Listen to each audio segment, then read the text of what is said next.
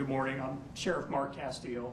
The reason we're here is to give additional details to the double homicide which occurred in Darlington this morning. This morning at approximately 4:35 a.m., the Montgomery County Central Communications Center received a 911 call from Brandy Worley, age 30.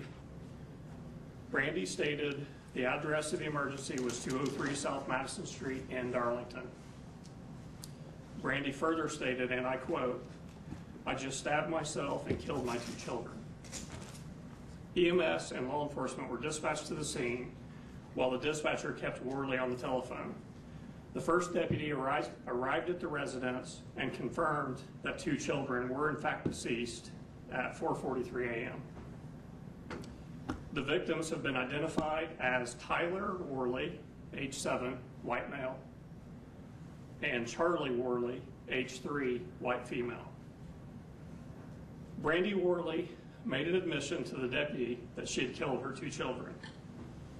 Brandy was later transported to the hospital with self-inflicted injuries to her neck. At the time of this release, she's being treated at Methodist Hospital in Indianapolis. The Montgomery County coroner has informed me he has scheduled autopsies for both children tomorrow morning at 10 a.m. Our detectives are still in the process of interviewing witnesses in this case, and a detective will be attempting to interview Brandy Worley as soon as her medical condition allows. No additional details of this crime will be released until the investigation is complete, as to not jeopardize the integrity of the investigation. I can't imagine the pain and the grief that these families are experiencing this morning.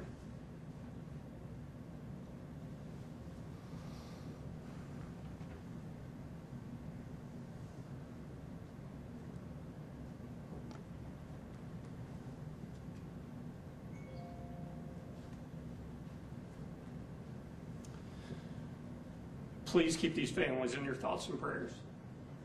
I'll be happy to answer any questions I can. Can you tell us about the children's father, the relationship with Brandy, and where things stand there? The children's father was at home. However, he was in the basement, he was asleep, and unaware that these crimes had been committed. Is the couple married? They are. Have there been problems at this house prior to this?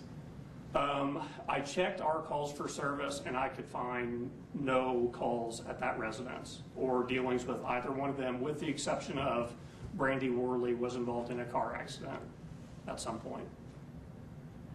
So she admitted to doing it, and she gave any reason why?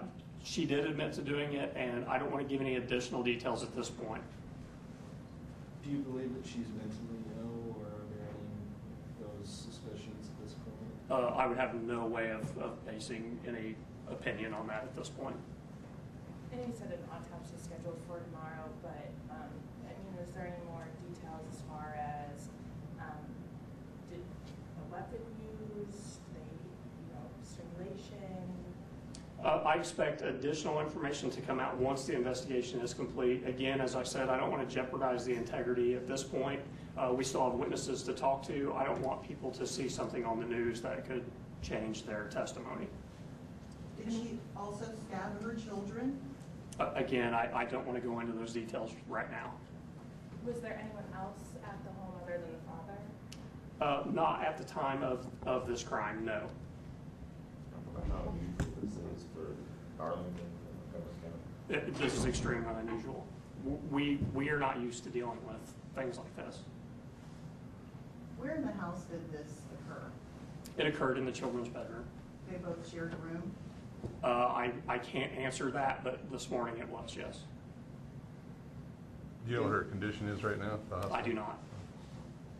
Did this happen, do you guys believe, immediately before this call came in, or was there a time delay, or?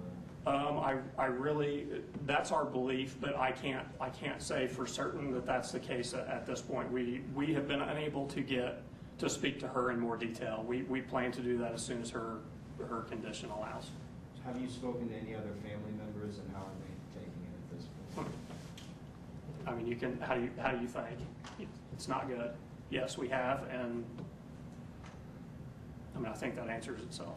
Where's the father at right now? I mean, I guess just in terms of course, location, but also I'm guessing you woke him up and told him what happened as well. Yeah, I'm not going to release where the father's at this point to respect his privacy. We are aware and we're in contact with him if necessary. What else can you tell us about Brandy as far as what type of job she holds, any positions or volunteer things she does in the community? I can't speak to that right now because I don't know. Those things, of course, will be looked into as part of the investigation. Do you have an age for Brandy? You might have said it. Brandy is 30, I believe. And can you go through the spellings of each of the names? Yes. The name of the children? Brandy is Brandi, Worley, Worley. Tyler is Tyler, same last name. And Charlie is Charlie, same last name. And just to clarify, you said, of course, they were married. These are both of their children, correct? Correct. Has she ever been arrested before or in trouble with you guys before? Not with us. I can't speak to anywhere else at this point. That, again, will be part of the investigation. Are they Darlington natives or are they transplants here? I can't answer that. I don't know. Did she seem remorseful when she called or when you guys arrived at the scene? No. What was her demeanor? Matter of fact. How does that strike you, just in the whole scheme of this horrific morning? I'm going to keep that to myself.